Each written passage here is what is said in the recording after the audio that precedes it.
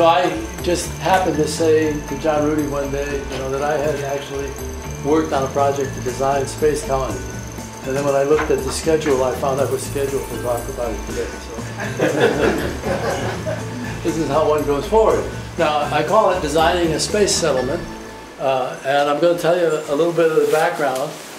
It is actually a fairly big deal what we did, I thought at the time, and it resulted in this structure, which is shown here on, let's see if I can do this, get my pointer over here. I can use my finger, I suppose. But here, this is the structure I'm going to talk about. It actually has a name. It's called the Stanford Torus. A torus, as you know, is a donut. This is essentially a bicycle wheel. And the idea is that it's going to be rotating in space to produce a pseudo-gravity, and that people are living inside the inner tube of the bicycle wheel. And they're walking around with their feet pointing out to you on this picture, and their heads pointing towards the hub, which is what will happen if you produce your pseudo-gravity by rotating that thing. All right, so that's the idea, and I want to tell you a little bit of how we got there. Now, another name for it work equally with the head and the feet could maybe reverse? So if you're standing on your head.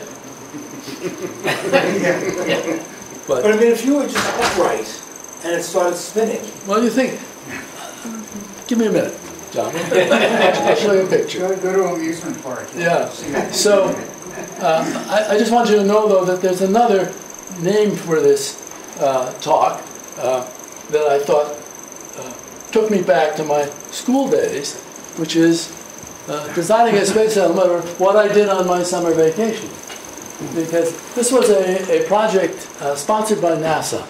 NASA had a program of summer internships in which they brought together a group of engineers, mostly, and occasional other scientists, to work on a project of some that would be picked for each summer. So, for example, the summer preceding, it was on fire control in the forests of the country. And they had a group of engineers and people sit down and spend 10 weeks planning a system of what you have to do to control that. Ours was to design a space settlement for 10,000 people in space. And the idea came from a Princeton professor named Gerard K. O'Neill. Jerry O'Neill, a man of considerable distinction, had some of the original ideas for storage rings in accelerator physics. If you don't know what they are, don't worry about it. But it was a big advance in accelerator physics when he had the idea. But in the early 70s, he worked with a group of, he was teaching Princeton undergraduates, he's a Princeton professor, and they got at this idea of how big a structure could you make in space for people to live in? And his idea was really, really big. And they went through the strength of materials, and they did a lot of investigation to see if the engineering parameters would work. And so he was talking about 2 counter-spinning cylinders. If you counter-spin them, then you can conserve your angular momentum, keep it 0 total. And they're going to be 4 miles in diameter, and they're going to be 16 miles long. And he's talking about cities that he thought might hold 1 million people. So that was kind of the vision. And in 1974, he published in Physics Today, a magazine known to all physicists. It's kind of a house organ of the physics profession.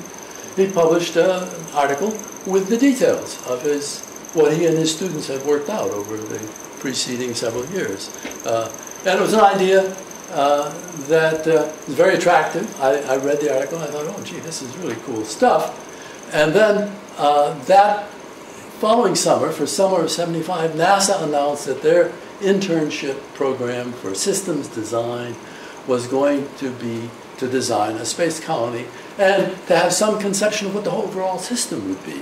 You know, who's going to go? Where's it going to be? How are you going to supply it? How is it going to be self-sustaining? What's it going to do for money? Is it going to be commercially successful? And so these were all ideas that O'Neill had already thought about. But this sort of prospect of doing this was to me, very exciting. The idea is this is kind of the system that he had in mind. And this tells you kind of the parameters of the system. You're going to go into space. You're going to have to get up off of Earth into low Earth orbit. So there's one definition. The question is, what is low Earth orbit? I'll tell you that in a minute. You're going to want to use geosynchronous orbit, which is another term, which I'll elaborate a little bit more, and many of you are familiar with it already. And you're going to have to go to the moon, and because the gravitational attraction of the moon is only 1/6 that of the Earth, it's way more easy to get ores and sort of basic rocks off the moon than off the Earth. So the system would call for you to launch material from the moon, catch it, and then ferry it over to a colony where there's going to be refining of the ores, and there's going to be construction of solar power stations, solar energy power stations in space that will collect the solar energy, convert it to microwaves, beam it down to the surface of the Earth, and sell it to you for 20 cents a kilowatt hour, or whatever the going rate would be. And that would be the fundamental commercial justification for having a space colony there. There are lots of problems, okay, about this. One is that electricity is actually a lot cheaper than 20 cents a kilowatt hour, except in New York City. But that's kind of the overall plan. The elements of it were already present in what O'Neill did, so O'Neill is really the major conceiver of this. But NASA had a slightly different vision of what the summer study should be. It should be bring together a group of people of many different disciplines. So there were 20 of us who were interns, and there were 10 engineers. And there was a civil engineer, there was a mechanical engineer, electrical, chemical, industrial. We had sort of a spectrum of the engineering professions. We had 6 physicists, including O'Neill. We had 2 sociologists. We had 1 architect and 1 economist. I mean, these are things, if you're going to live in space, you really need to talk to people about how to make it attractive enough to happen. We also had 5 MIT students from aeronautics and astronautics. And they were there largely as a coterie of mentees of O'Neill. O'Neill had done a semester of visiting professor at MIT, and he had this group of students who were very much energized by this idea of building a habitat in space, a large one. There was also a Harvard student of economics, again, sort of part of the O'Neill group of students. There were 2 directors. One was kind of your NASA director, who was a reasonable guy, and Bill Verplank was engineering design at Stanford University with a vigorous interest in engineering education. Anyway, they were the guys to whom we were beholden. But, I mean, Johnson controlled the money, so we...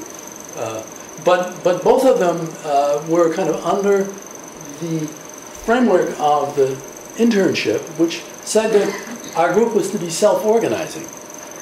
We didn't have a director. We were not responsible to a boss. Instead, we were supposed to find among ourselves people to manage. And so we had overall group managers for 3 weeks at a time. And then we also had subgroup managers. When we had a topic, we would assign among ourselves the, if you're going to talk about how you're going to get how much heat are you going to generate in the habitat, and how are you going to get it out when you have too much in there. We had engineers who think about these things, and these are not things that physicists think about in much detail. And so we would say, okay, you 3 guys go sit over there and think about this for a while, and come back with a plan for how we're going to get the heat out and how much it's going to be. And so that kind of thing was done by ourselves. The self-organization turned out to have a very surprising effect on the summer, and I'll come back to that in a little bit. But before I go on much more talking about the habitat, and the design, I need to do just a little review of kind of a basic aspect of physics, and that aspect is uniform circular motion. Now, John was asking which way do your feet point when you're being spun. So here we can go to an amusement park, and they put you on the carousel, and they're spinning you, and you can see which way the feet are pointing. They're right there. They're pointing out. They're pointing out, which would be the hub of the tortoise. Wouldn't this be your center of mass that is pushed to the outside? Well, you go with your center of mass. I know, but why would the feet go as opposed to if your back? If you fell down, it'd be center of mass. Yeah, but what happens on the Earth? You seem to be all right with your feet pointing down on the Earth. No, I don't know why. Why they point down on the Earth? Well, we maybe have to discuss this. It's anthropology. Anyway, well, I do. I mean, this is a classic question in the introductory physics course: is what happens if you cut the wires on one of these things? Which way does he go? So that's the difference between gravity and centrifugal force. Gravity is going to pull you towards it, and centrifugal is going to spin you out. Down. Centrifugal force is a fictitious force, so you're going to have your angular momentum, which is going to carry you out a little bit to the side. See? No, but here it is. Here it is again, a little bit more clearly. Ball on the end of a string, and you're whipping the thing around the string. And what I'm interested in here is this kind of motion where you go with a constant speed around a circle of radius r. That's uniform circular motion. That's the trade term. And if you cut the string, what happens? And some of you gave the answer that most undergraduates would give. You said it would go out. And no, it won't go out. It goes, as somebody else said, tangentially. As Goliath learned. Well, as David learned. David already knew it. Well, David, okay. It was more important, yeah. Are we flatlined or? We are orbiting in space. Oh, okay. You came in after the introduction. All right. So the question is, what does it take to make something go in a circle?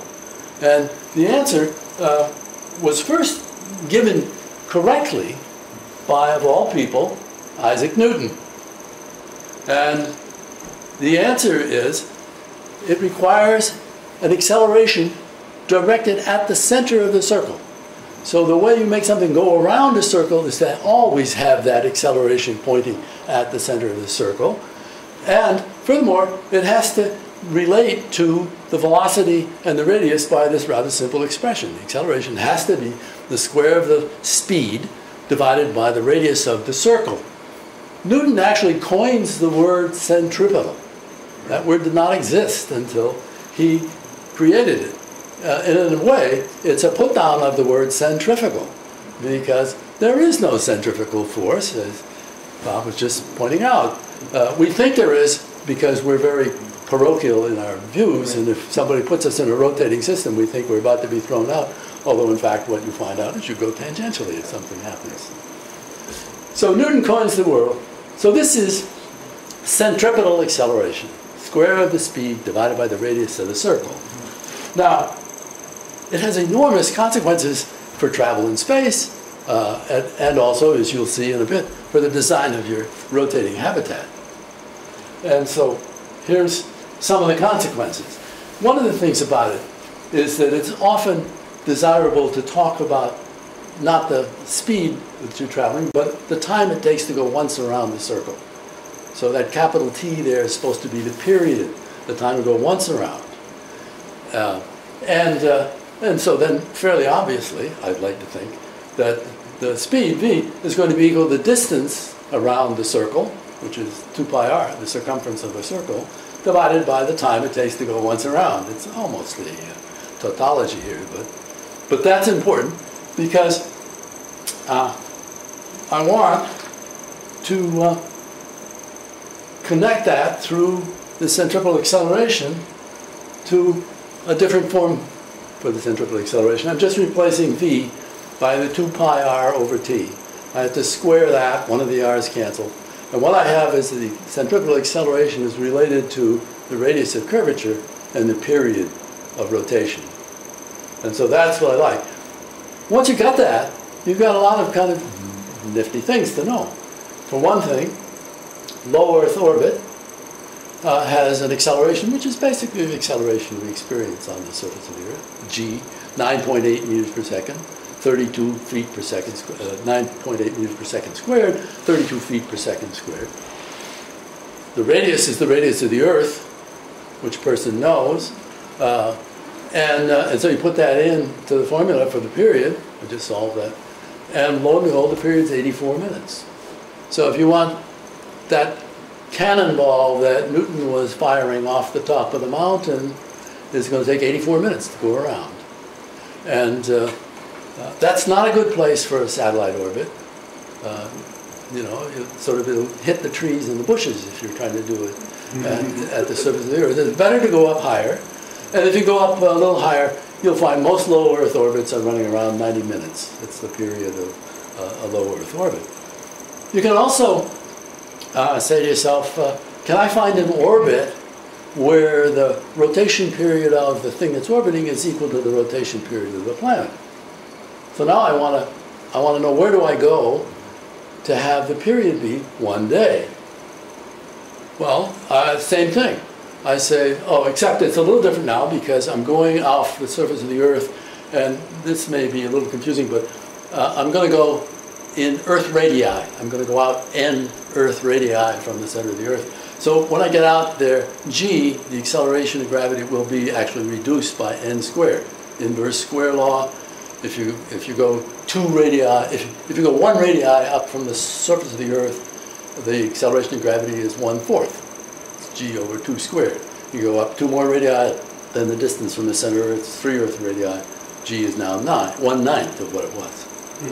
So you can just set that up in the equation, solve for the equation, and you find, oh yeah, there's a place. 6.63 Earth radii out from the center of the Earth. Something in orbit is going around 24 hours, just the same speed that the Earth rotates on its axis. If you want to know how far that is above the surface of the Earth, subtract 1 Earth radius. And so what you find is GEO, geosynchronous Earth orbit, is 5.63 Earth radii above the surface. That's about 22,200 miles. It's about 35,000 kilometers.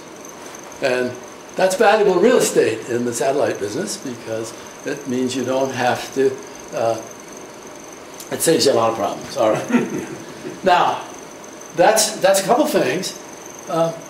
One related to this, and I'll show you in a minute how it's related, is the fact that there are hills and valleys in the gravitational structure of space, and these turn out to be useful and important in several ways. So these hills and valleys were discovered first by Lagrange, a mathematician, and there are 5 points. If you have 2 substantially large bodies, say the Earth and the Moon, and a smaller body whose mass is negligible compared to the Earth and the Moon, there will be 5 places where the uniform circular motion of this light body will be equal to the orbiting period of the 2 bodies, Moon and Earth, about their common center of mass. So that's an important idea. If you've got that, you've got a thing. So the whole system, Earth-Moon system, is going this way, and there are these 5 points which go with it. So that if you're at one of those points, you stay in a kind of fixed relationship to both the Earth and the Moon. This is true for any 2 large masses. So there are 5 Lagrangian points for the Earth-Moon system. There are also 5 Lagrangian points for the Earth-Sun system. There are 5 Lagrangian points for the Earth-Jupiter, for the Sun-Jupiter system. The fact that there are all these other things around actually mess up the exactness of the existence of these points. But still, they're very handy because you can park something in one of these points, and because what I said is not exactly true, you have to do some station keeping. You're going to have to expend some fuel to stay there, but you don't have to expend much. And so they become really desirable locations for various satellite positioning. And I'll give you an example of that in a minute. But here, I'm interested in this for a couple of reasons, but the main reason is L1, L2, and L3, these are known as unstable equilibrium points. There is, in fact, a saddle-shaped gravitational well there, so that it holds you in position in one direction, but in the other direction, if you go a little bit off, it pulls you away. And that's what instability means. But there are two, L4 and L5, that are bowl-shaped gravity wells, shallow wells. So if you're in there, you will pretty much stay there. Even the unstable ones turn out to be useful. But the point I want to make here is there is this kind of topography. And so you can make a topographic map of it. You have a heavy mass, you have another mass, maybe not so heavy, it doesn't make a difference, but you can think of M1 as being the Earth and M2 as being the moon, and then there's your L1, L2, L3, L5, L4, and you can see these things. An important message here, it's something which we think about in connection with living in space, is that we live in a very deep hole. This gravitational well is a long way down, and it costs a lot to get out of it. That's why space is expensive. The moon is in another hole, not nearly so deep, but still it's another hole. And so when you talk about living on the moon, you're going to have to pay to get off the Earth, and you're going to have to pay to get down on and back out of the moon hole. Not nearly so bad. Whereas if you're at a place like L5, and you want to get somewhere else in space, you really don't have to do very much. And I'll show you that in another way. But before that, I thought you'd probably like to see some surprisingly useful features of L1 and L2. L1, you see, if this is the sun and the Earth, then they're all going to move around together. So L1 is always going to be looking at the sun.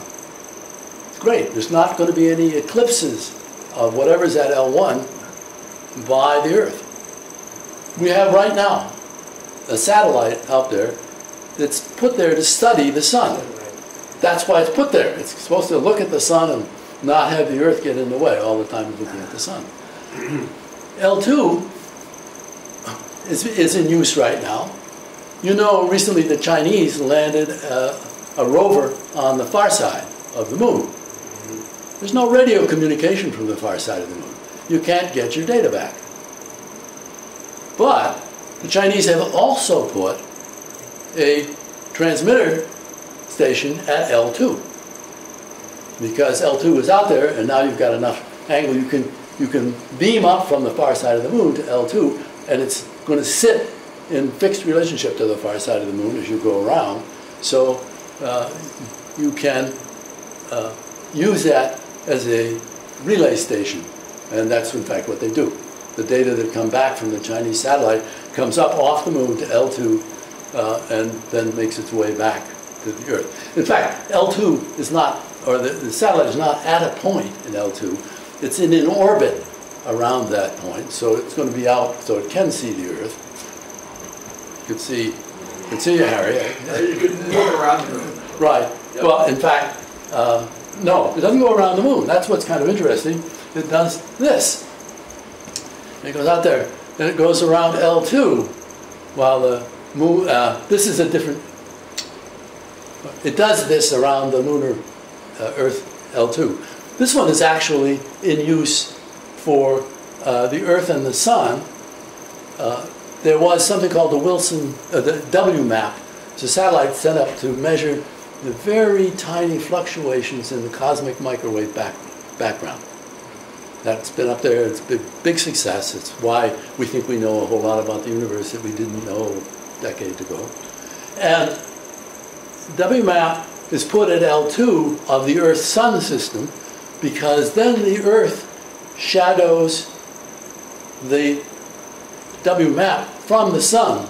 So the WMAP can be looking at the cosmic microwave background without the radiations and the various radio emissions of the Sun messing up what it sees. And so it's very useful. These orbits around these points are called halo orbits. It's just a wonderful amount of clever engineering, really, of orbital structures that we use in lots of different ways. I find it fascinating. Does it take much fuel to stabilize the... It does take some fuel. It takes less fuel than almost anything else you would do. But eventually it runs out of fuel, and then you're done your mission. But you go there because it takes the least amount of fuel to sustain your mission. So, and another way of summarizing this, and this is a map that it's a little hard for you to read, and I'll tell you what the story is. This is a map of delta V, sort of the change in velocity that you're going to have to achieve with a rocket to get from one place to another. And there's a certain amount of fictition here, but you see, down here is the Earth's surface. Here's low Earth orbit. It takes 8,600 meters per second is what this says. What that means is it takes a hell of a lot of energy and momentum, really, to get off the Earth and get up to low Earth orbit. That's the deep hole that I was talking about. That's why it's hard to get out. Once you're in low Earth orbit, if you want to go onto the moon, it takes you, well, if you want to go to the lunar orbit, it takes you only half as much. See, Heinlein once said somewhere, once you're in Earth orbit, you're halfway to almost anywhere. And that's true. For example, if we want to go out to L5, it takes, again, half as much to go from low Earth orbit up to L5. Once you're in L5, if you want to go to lunar orbit, it takes hardly anything at all, 700 meters per second. That's a little bit going that way. If you want to go to geosynchronous orbit or come from geosynchronous orbit, 1,700 meters per second, not so much. The point is that it's once you're up in space, it's rather easy, it's cheap to go from one place to another in space. Just stay out of those holes. Don't go down the gravity wells. That's kind of the message. All right, then the reason I did this, a little digression, but the reason I did this was because this uniform circular motion thing has a huge impact on the design of the space habitat that we're looking for. And why is that? How is that? Well, it's like this. We, sitting around tables at Moffett Field, where the Ames Research Laboratory is in California, said, we had experts come in, we had some space doctors come in, the guys who had been measuring astronauts and finding out how much bone density changed when they spent time in space. It was all bad, it was all irreversible. I mean, you could do stuff to slow it down, but it turned out that everybody who spends time in space comes back with a lower bone density. And you say, all right, we're going to go and live there forever? You know, you're going to turn into jellyfish? What's going to happen? So we said, and it was kind of conservative, we said, we're going to have pseudo-gravity. It's going to have to be 1G. We're going to do Earth. As somebody whose knees hurt much of the time, I think this is a bad decision. I would happily go for a half G, but you know, maybe the next assisted livings will be in space. Now, so that's one decision. Once you make 1G, then you're going to go to your expression for centripetal acceleration, and you're going to put G in for the centripetal acceleration. Now, the next decision has a huge impact. You're going to say to yourself, I don't want to spin faster than 1 revolution per minute. Now, this, again, was something that the doctors said to us, you know, they said something like 2% of the population will get inner ear disturbances or be space sick or something if you go faster than 1 RPM. If you go around more faster than 1 RPM. And so we said, all right, this is for the general people, the populace, we'll go with 1 RPM. So now our period of rotation is 60 seconds. 1 RPM is 60 seconds. That now says, all right, I got to have something whose radius is such that the centripetal acceleration is 9.8 meters per second squared, and the period is 60 seconds, or the square is 3,600 seconds divided by 4 pi squared, and you just do the numbers. You have to have a structure that's 895 meters in radius. You're talking about something almost 1.8 kilometers across. You're talking about something that's over a mile in diameter, and you're stuck with it. That's, once you decide you want 1G and you want 1 RPM, you gotta be swinging on this radius. Now, there are a lot of ways you can do that. It isn't unique. So one of the ways you can do it is you can put people in two little balls at the end of a rod, a dumbbell, and spin the dumbbell around its center axis. Make the dumbbell 1,1800 meters across. If you want to have more people there, well, you can use a lot of dumbbells and put them up in a stack or something like that. Or you can put them in a kind of stack like this, multiple beads in a ring. You could just put them in a torus. You could put them in a sphere. But once you put them in a sphere, you've got a huge volume that's going to have to be filled with your atmosphere. You're carrying a tremendous overhead. That's true also for a cylinder. If you make a cylinder big enough, again, you've got a huge volume. You might want to stack your toroids if you want. You could make them beaded. We went with the torus because, again, we were talking, we would kind of persuade ourselves of things which later on you'd think about it and say, gee, well, it's not really such a good idea. But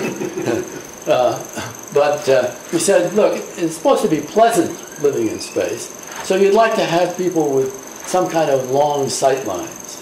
And if you start putting them in little beads, they don't have a long sight line. They're going to feel like they're living in a little bead. And so that's why we went with the torus. The torus was a kind of living quality of life decision.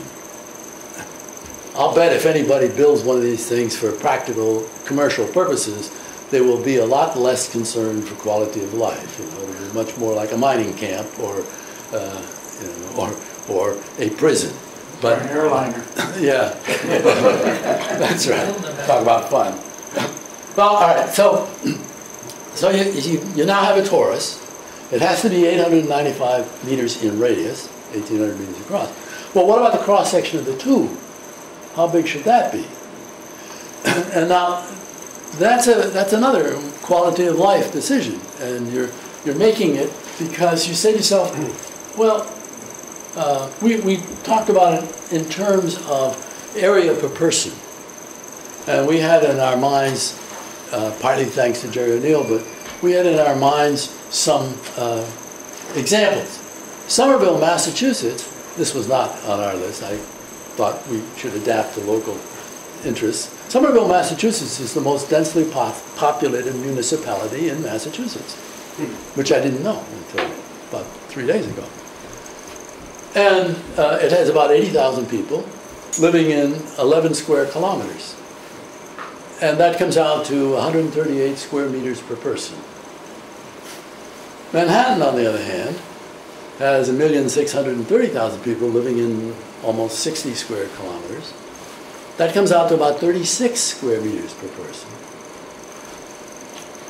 So we were thinking about things like this. That's because Manhattan has a lot of business places that don't have people living in it. That take up a lot of its real estate. I think when... Central Park, too. No, I don't think that works. That's a question of how many people come into Manhattan in a day. Yeah, I think the popular, this is supposed to be the number of people living in Manhattan. That's correct, but the people who live in Manhattan probably only use 10 or 15% of the space. Fair enough. That gives a legitimate criticism against the picture that I'll show you in a moment. Anyway, we decided that for L5, as the colony became known because of where it was going to be placed, we should have 10,000 people, and we should allocate 67 square meters per person. Now that's not very much.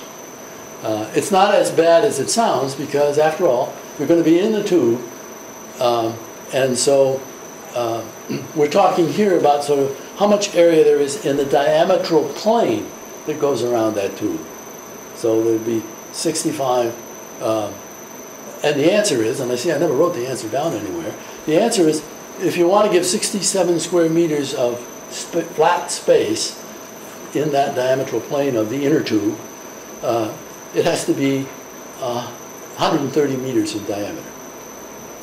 So a couple of football fields is what that is, or it isn't quite a couple of football fields.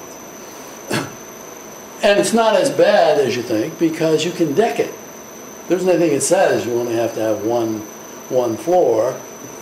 We use the floor in the middle, but you can have floors below it, and you can also have terracing. You can build things up the walls. And so it isn't as bad as 67 square meters. My wife and I actually live in 67 square meters. We have a little we live with our daughter, and we fixed up the downstairs, and we have 650 square feet, which is about 67 square meters. And if that's all the space there was going to be in my life, I would be very unhappy. All right, and here, just to make the point, John was saying there's a lot of this space in Manhattan. This is what Manhattan looks like. This is, a lot of that space is not used by the people who live there. It's used by people who come in to work there during the day and go home at night. But here's what Somerville looks like. I just took a Google satellite segment out of Somerville. It's pretty dense. They got some trees. It's okay. It's all low-level stuff. In fact, Jerry O'Neill, in testifying before Congress, as he had to do this summer, we were all working together. We had to go back to Congress and talk about space colonies to some congressional committee. He always liked to talk about perched villages in southern France, which have densities, he said to us, of populations that kind of like what we're talking about in the space colony. It looks pretty nice, you know. We were not above having it look pretty nice, whether the reality was such. Anyway, the result of all this, these design decisions was the Stanford torus, and now there are several problems that I'm only going to talk a little bit about. But one problem, quite big problem, is how do you get sunlight into this thing? Remember, it's a bicycle wheel. People's feet, John, are pushing against this wall if they're standing up. They're pushing against the outer tire.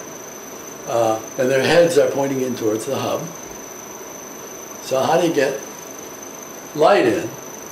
And the design calls to put overhead a large mirror.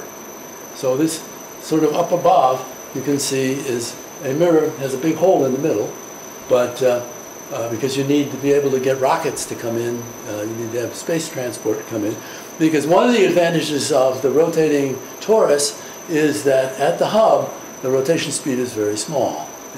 Actually, it's zero at the exact center. So that's the ideal place to dock if you're coming in from space with materials and people or whatever.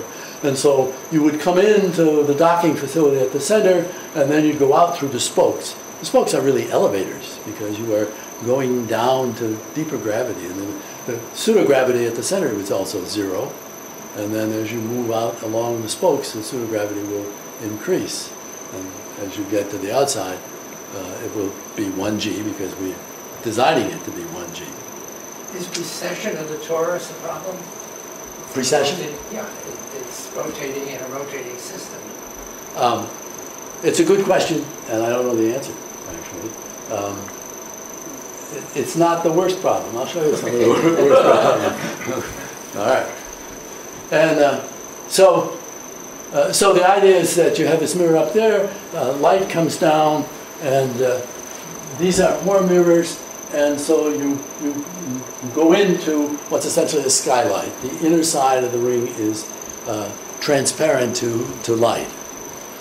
Now that, and I might as well, while we're here, point out, you see this long thing going down. If you could see over here, here's another space colony, so this is clearly a picture that's late in development. There are already multiple colonies. and so it goes down here. This is where you do your refining. This is your industrial area down here because you don't want it close to where people are living. It also, there's also something here that you can't quite make out. I don't think it's even shown on this picture, but you got to get the heat out of this thing. You're bringing light in. So we're trying to do the engineering correctly, yeah. Is the mirror spinning too? The mirror is actually built into the part of the inner tube. How do you couple the light into the torus? Watch, nothing up this sleeve, nothing up that sleeve. Type of optic, so Okay. But let me tell you that an aspect of the problem of coupling light into the torus is the question that you ask if you're going to be out in space is, what about ionizing radiation? There's a lot of it. We on Earth live with two benefits that we don't think about much.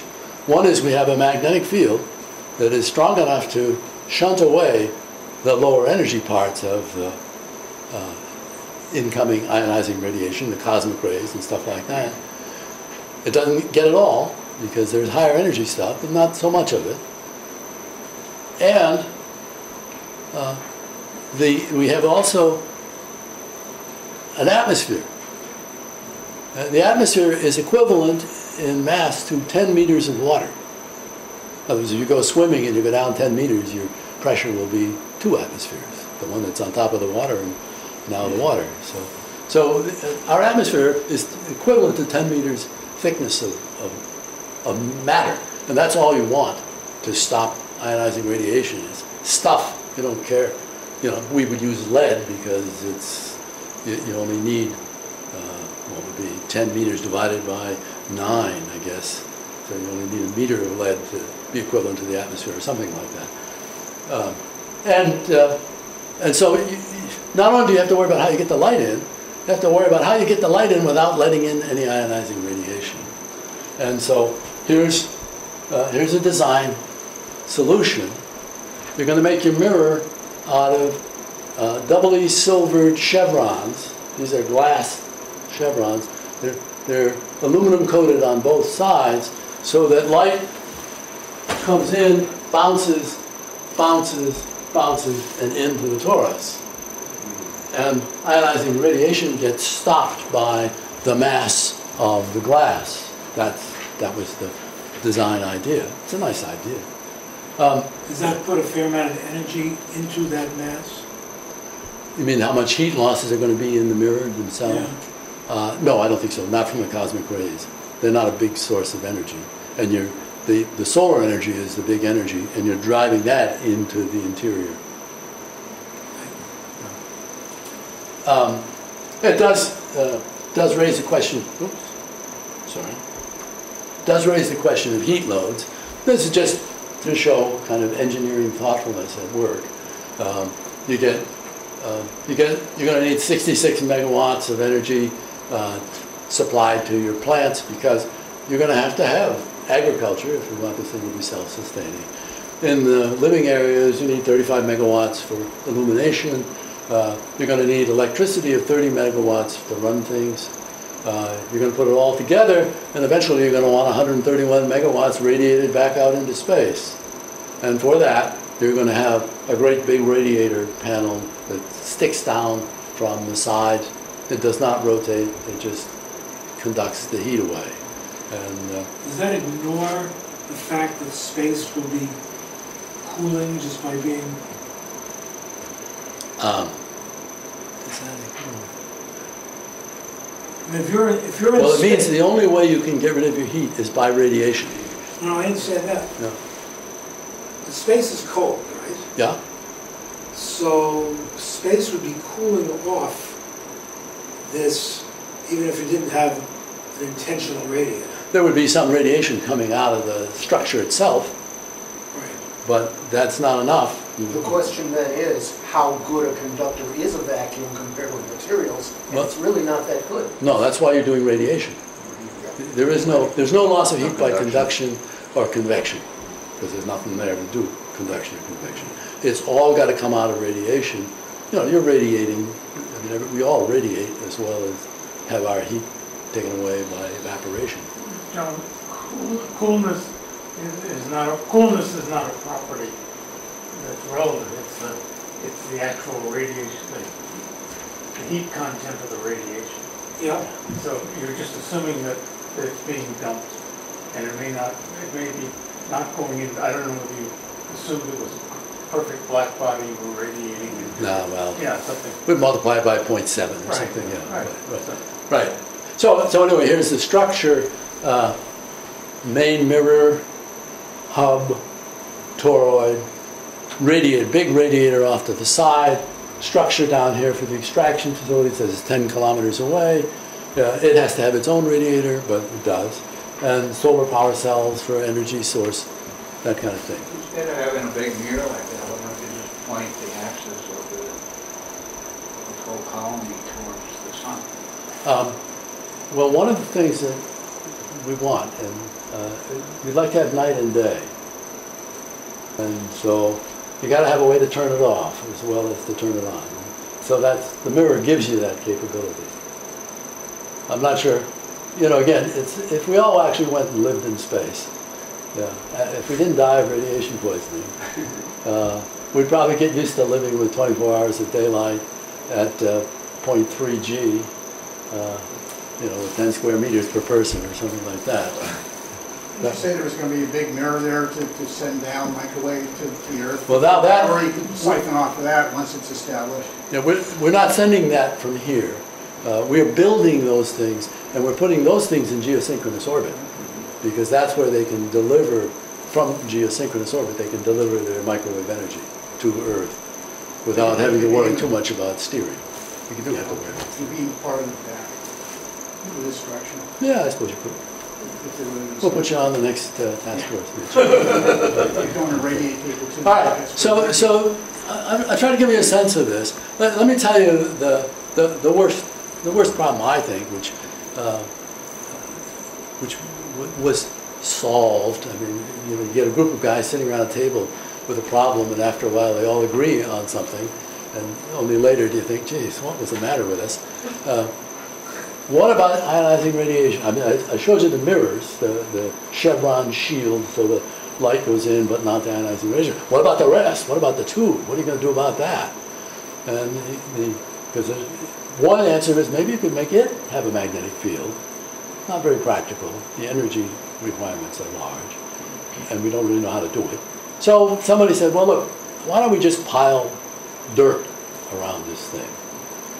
And in effect, that's what was done. This toroid is spinning 1 RPM. You might just sometime do a calculation to find out how fast that is when you're out at 900 meters, and you're going to go around 2 pi r in 60 seconds. You're moving. And so the idea is we're going to put this in a tunnel. We're actually going to just take regolith from the moon and pack it up, and we're going to pack it up a couple meters thick. And so the toroid is going to be going in a tunnel at, well, let's see, 6 times 900 is 540 divided by 6. So it's going something like 70 kilometers per second. I mean, it's moving. No, I'm sorry. It must be more like 70 meters per second. I mean, it's 2 pi times 900 divided by 60. 15 times 2 pi. That's about 90. About 90 meters per second. Well, what is it? So 24.5 meters per second is 55 miles an hour. So this thing is going over 100 miles an hour inside this tunnel. And how far is it from the walls of the tunnel? Well, you don't want it to be very far from the walls of the tunnel, because then the tunnel has to be an awful lot bigger. So we're a little vague about how far it is from the walls of the tunnel. One of the things that this forgets, because I don't think they really understood it back in those days, is the effect of being out in space on the human body. And there was an article a few months ago about an astronaut that had a twin who was on Earth. And they measured a whole bunch of things before the guy went up into, I don't remember exactly what he was in, but it was for a number of months. In the space shuttle. For a year. The space shuttle, or a year? Yeah. Space shuttle? And at the end of the year, ISS, wasn't it? there was a pretty substantive difference between him and his twin. Well, as I addressed that point when I was talking about choosing 1G as the pseudogravity. We chose 1G because we know there are all these effects of deterioration when you're in space. It's the weightlessness of space that causes the deterioration. It's not just being out there, although there's plenty of radiation damage possible. But presumably if you put everybody in 1G, it'll just be like on Earth. This may be a second order thing, but did you assess the problem with radiation damage on the mirror? Nah. I mean, Well, we did this.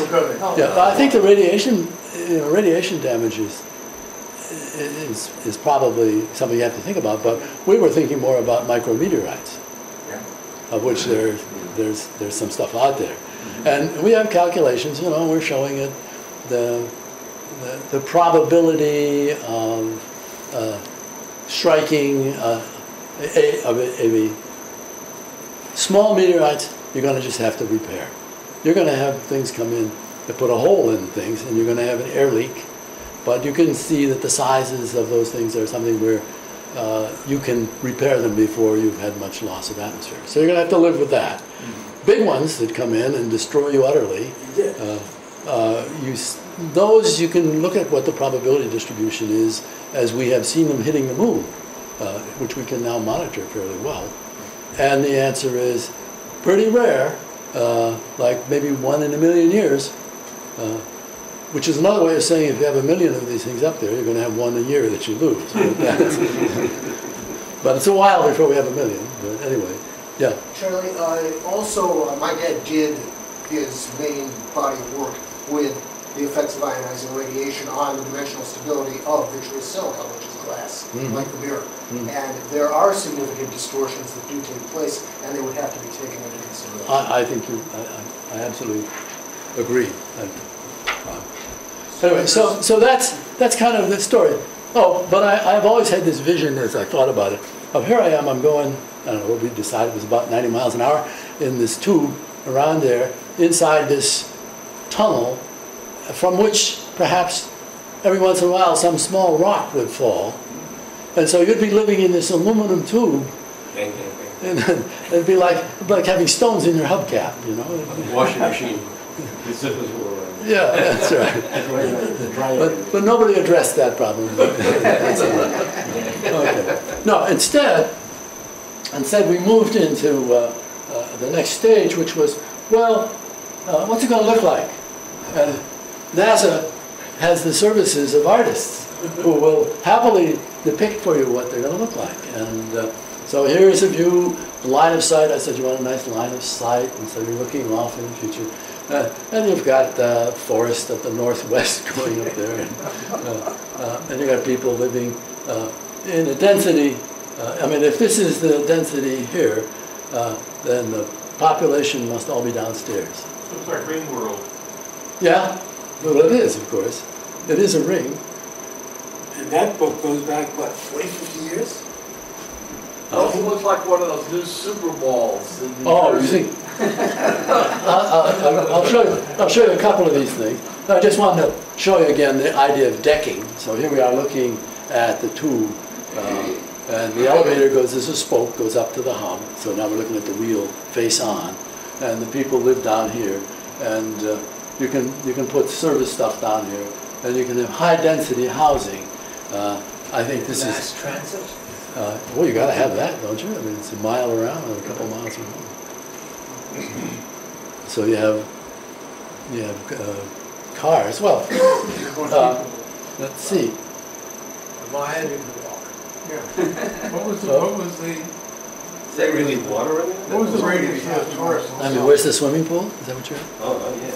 What was the radius of the torus itself? It's 130 meters.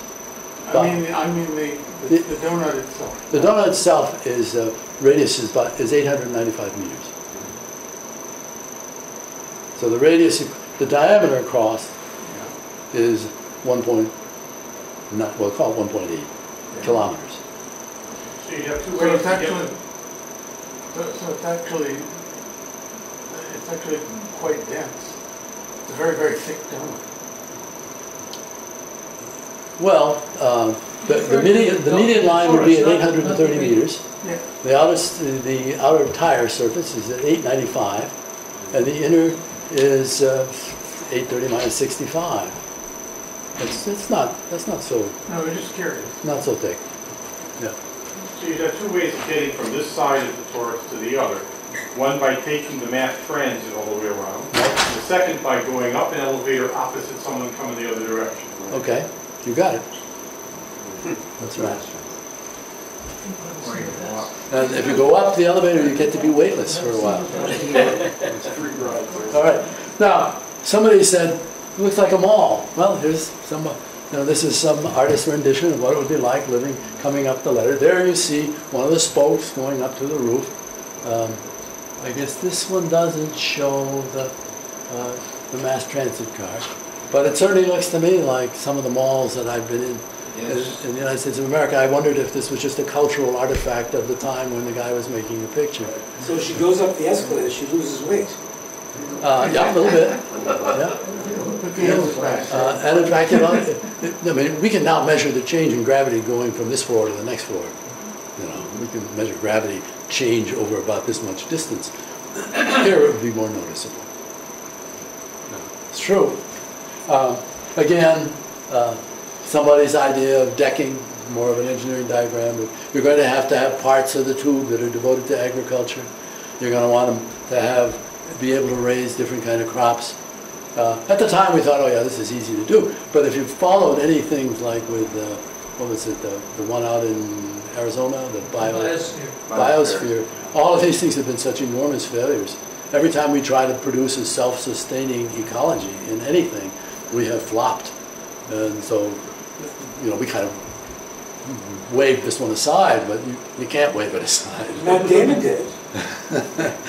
He had some advantages. He had a big budget. Getting back to the agriculture of wheat, sorghum, what were the provisions for water?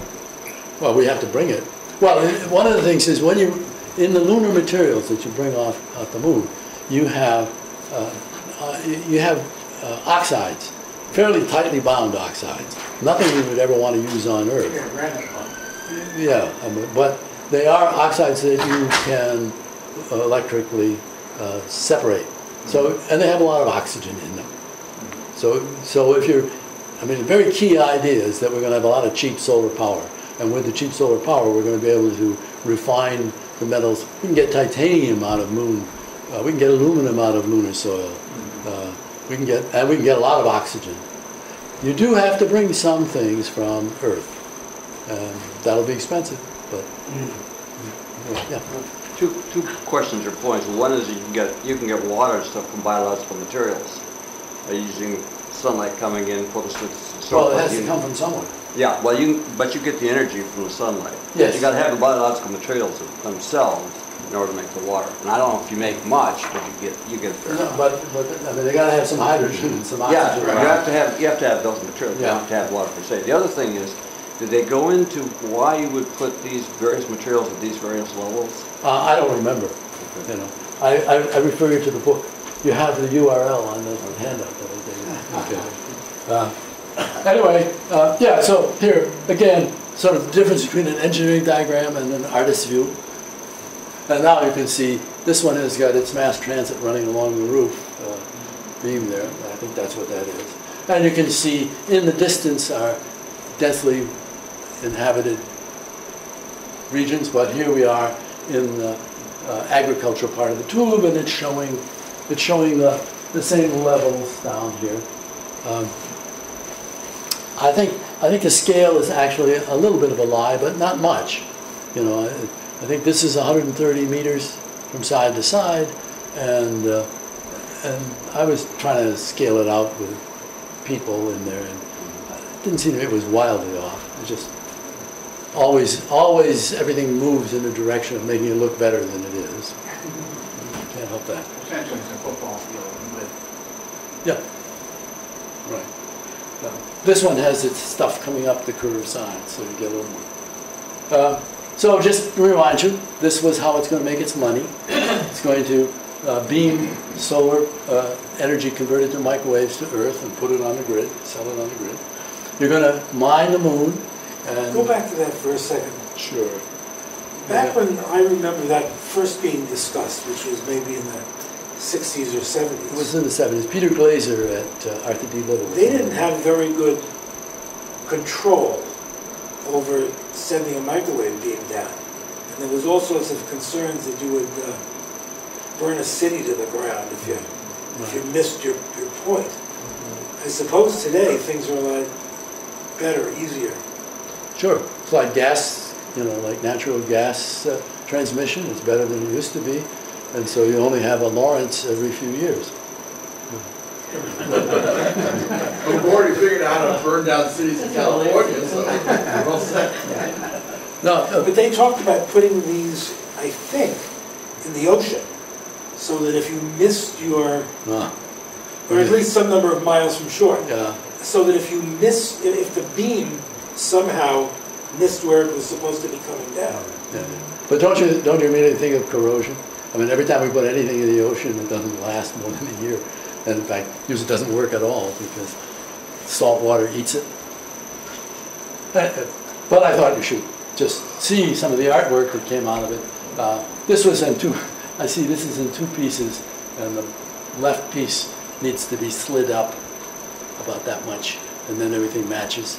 But it's showing the idea of sort of taking stuff off the moon, just regular, just scooping it up, compressing it into something that you can send down this launcher, which is an electromagnetic, basically a catapult, just going to throw it into space, which you can imagine doing practically from the moon, because the moon's gravity is sufficiently low.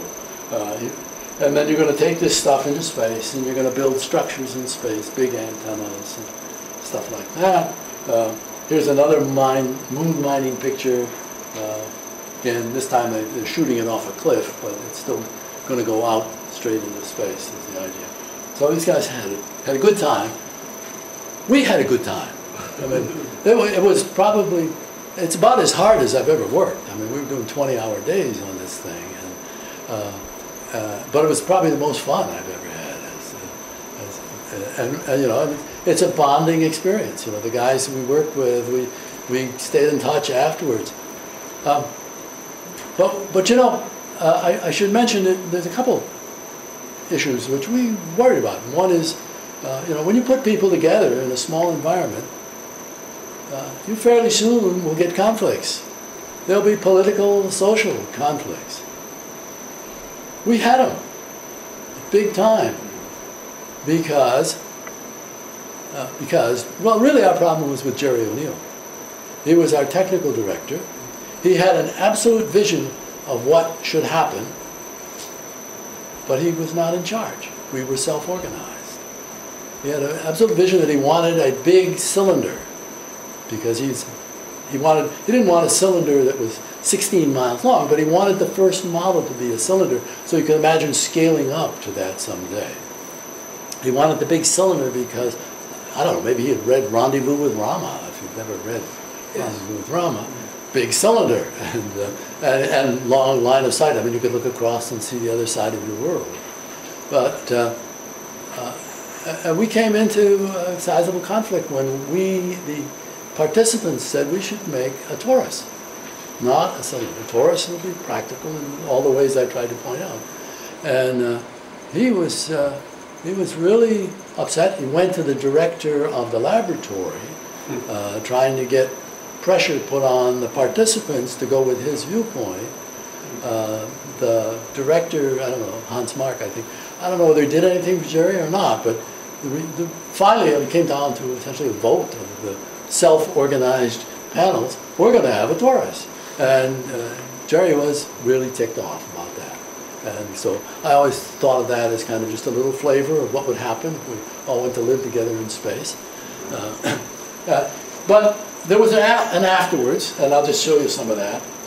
We ended with a public news conference, but we also this is sort of this is personal stuff. I mean, this is Charlie Holbrow thrills of a lifetime. I got mentioned in a footnote in the National Geographic. And because in the bicentennial issue, the 1976 issue of the National Geographic, a year later, they had an article on first colony in space. And it was written by Isaac Asimov, so they had the name, but it was all our stuff. And I said to them, hey, you give us a footnote. And they gave us a footnote, and so I was happy. But that footnote produced a certain amount of correspondence once my name was out there with my mailing address. I got lots of letters. I got letters from kids. I got letters from different countries. I got letters from cranks. And it was fun. I would show you some of those letters, but I put all the stuff in the archive at Colgate. And I have not, I would have to go to Colgate to get access to it. So that's one thing. Oh yeah, well another thing, another memory of the event is Pierre Millon was the artist. And he came out to visit me. I was on my way, this was my summer in near Stanford. And then I went on that fall to a sabbatical year at Caltech. And so Pierre Millon came down to Pasadena to take me and my wife out to dinner one night and pump us for details so that he could make nice paintings. And what I remember about that is we went to an Armenian restaurant and drank Retsina. Is that, did I got that right? Oh my God, what a hangover I had. Never again. And then we had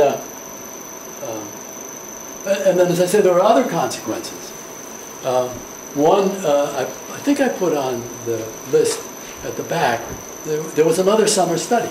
Our summer study was 1975. I think there's one in 77. That's the one that Jerry O'Neill got set up with himself appointed as Lord High Director, so that it would do what he said should be done. And if you read his proceedings, you will find no mention of the Stanford Torus in there. But he could not overcome the NASA artwork, which spread all over the internet. So anybody who's into space at a certain age knows about the Stanford Torus, and it's still around there. But he then wrote another book himself, The High Frontier, Human Colonies in Space. One of the strangest people who worked with us is a guy named Tom Heppenheimer. He wrote a book. Tom Heppenheimer will live forever in my memory because he was a postdoctoral associate at Caltech, and he charged a Coca-Cola to the grant. And it took them about 7 months to get back through there and take that 85 cents off the grant. So that NASA, no, it wasn't IRS, it was your funding agency who doesn't want you, isn't giving you money to buy Coca-Cola. Anyway, he had some other problems too. But I went home and I thought to myself, gee, this would be really a good framework for teaching physics. And I created a course called The Physics of Living in Space. I taught it for several years. I taught it at Colgate. I taught it at Cornell a couple of summers. And I had a really good time with that course. It's a nice way to teach them physics. And then I had done that. Other people had done things too. And so we had a conference 10 years on, a reunion for many of us at Hobart and William Smith College, which people came and talked about using space colonization as a framework for teaching sociology, architecture, history, psychology, human relations. And that was great fun. So there was all this kind of stuff. This would be the place for me to conclude with this picture that I'm going to pass around to you, because but I only found it this morning. I was going through some old documents and it was too late for me to make a copy and make a slide. And I feel very sad about that. But as I said, we did have a news conference. It was well attended. I think there was some mention on some of the NBC or CBS news stations. What do you want to do? Oh, you can do that. All right. And so we were quoted in the New York Times. There was a little piece in the New York Times about the result of the space study. And I personally was quoted as saying, and it says, apparently, because I found this thing, there seems to be an imperative of the human spirit to explore, to expand, to live on a frontier. Perfectly banal, fine statement for somebody who's doing this. New York Times, August 23, 1975. Well, my colleagues back at Colgate saw this, and so this was put together and sent to me by them. And you can see it shows this large bull standing in a field, and he's shitting a big pile.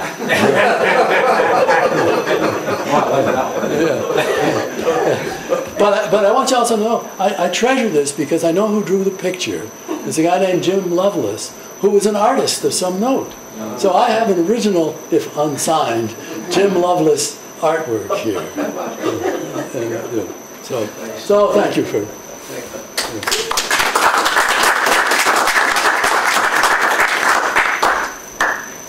Questions?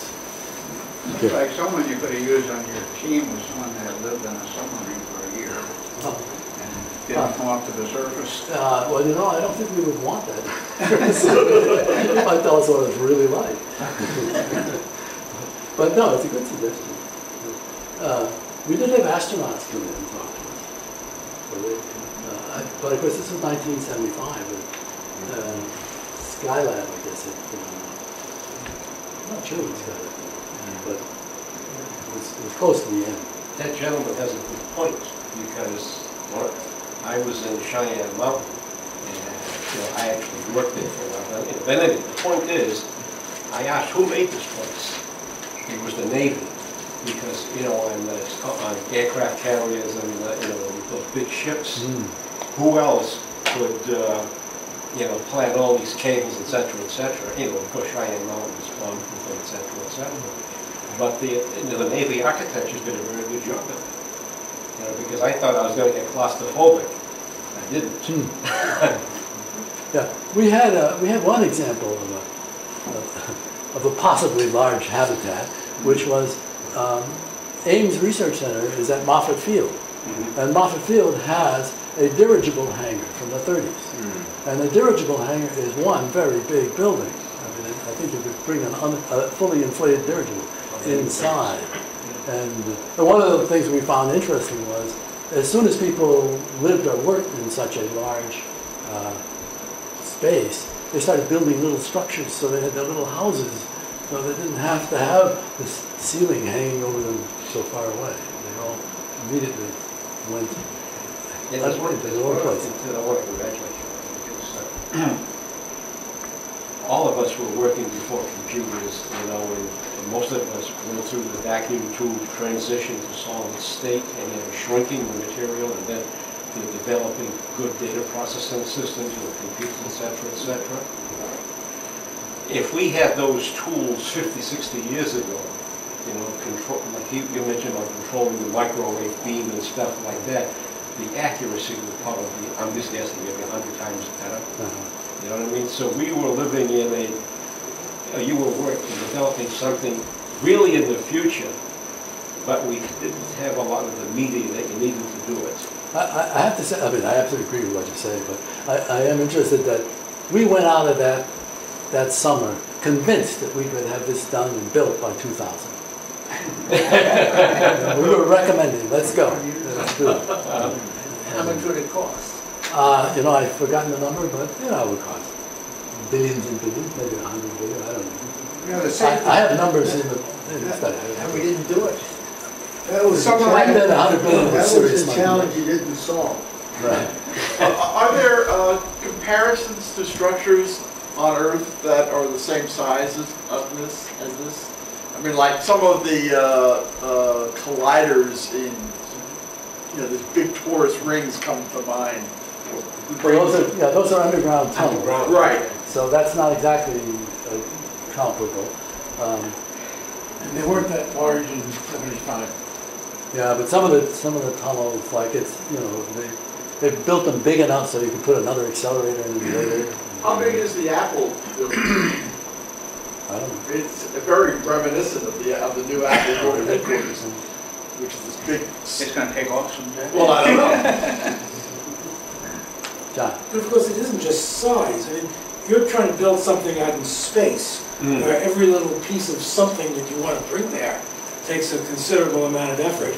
And even if you're bringing things to a Lagrange point, or you bring things up from the moon, it's a lot more work.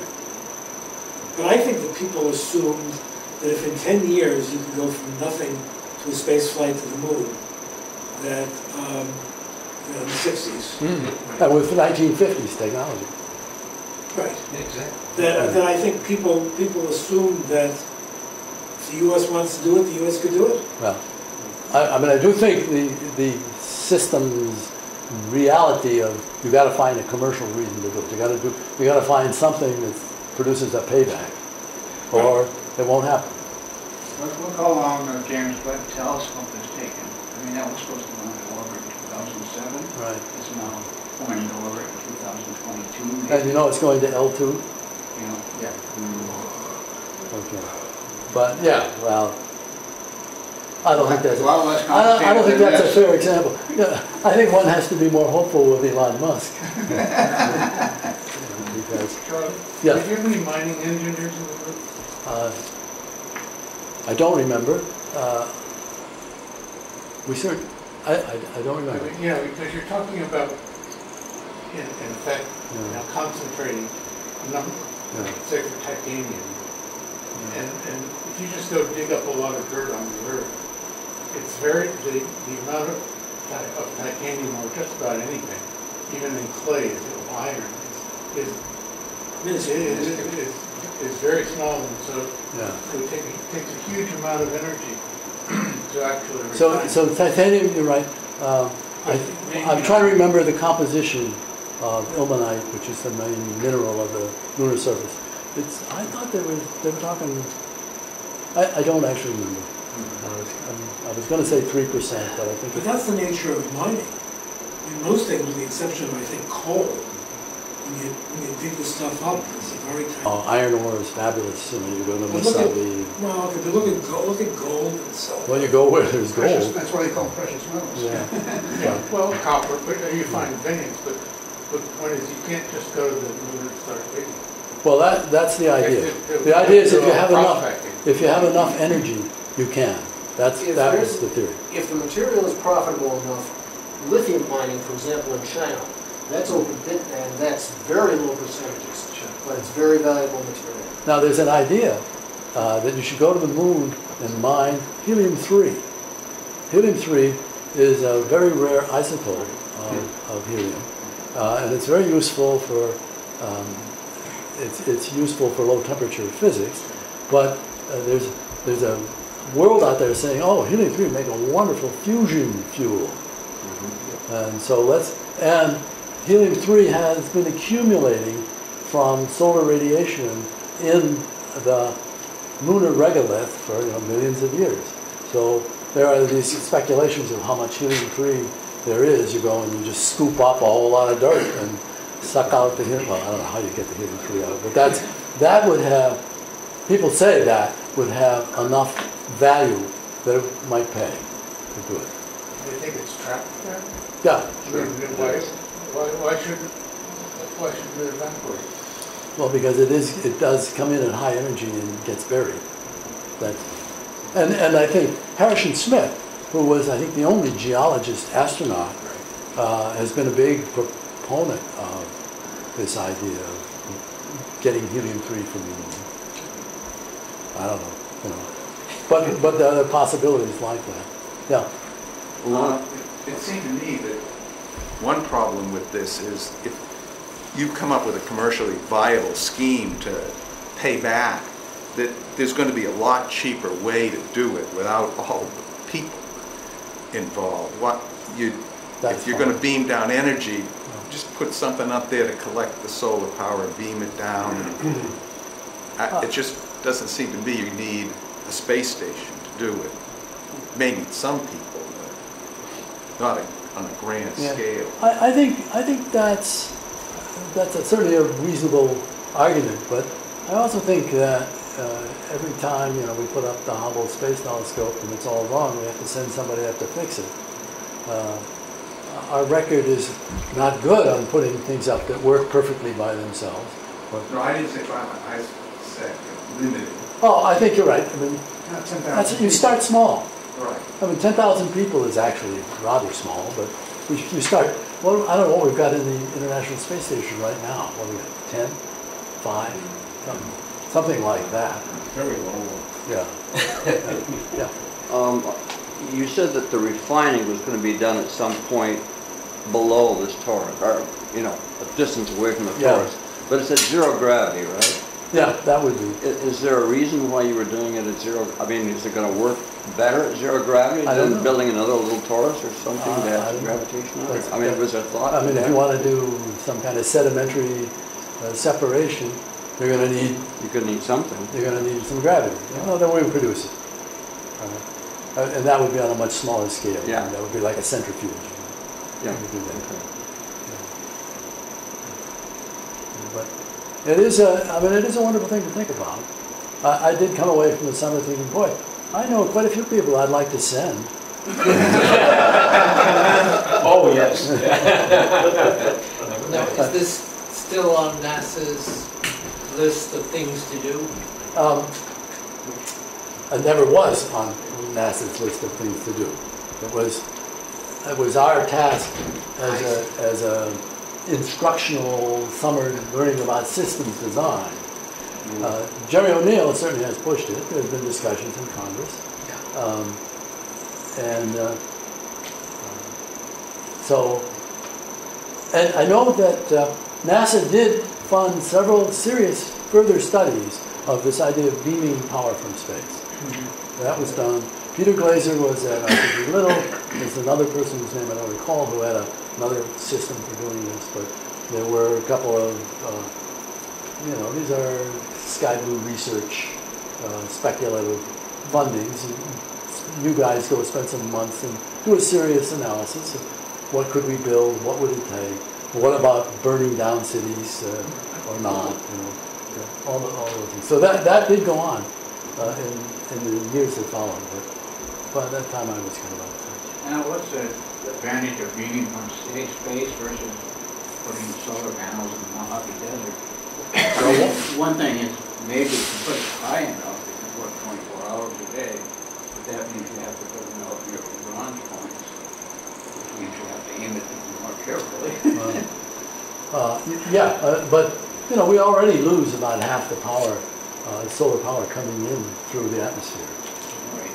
And then we lose more when you put it through your solar panels on Earth. So you would get a much higher efficiency of power. Would it offset the cost of doing it up there? As our technology gets better, maybe the answer will be yes. But probably not right at the moment. But it'd be fun to try. It'd be worth putting a small one up and see if you can do it. All right. But I'll send around a roster. You can sign up to go.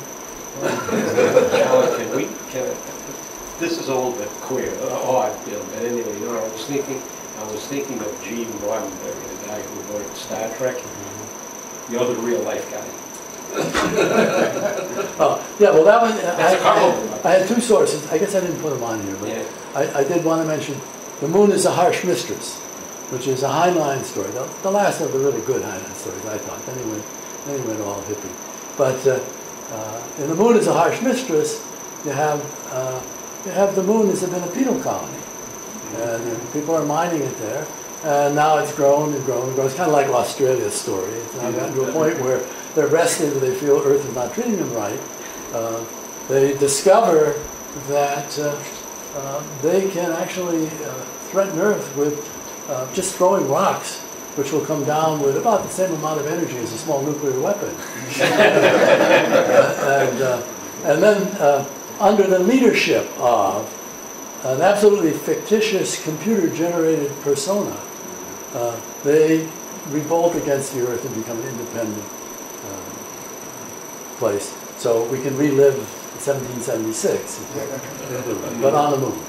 Anyway, I like that story a lot. And so I always thought the two science fiction books that went with our study were Arthur Clarke's Rendezvous with Rama, where it's a large cylindrical spaceship that arrives in our solar system from somewhere. They go and they look at it.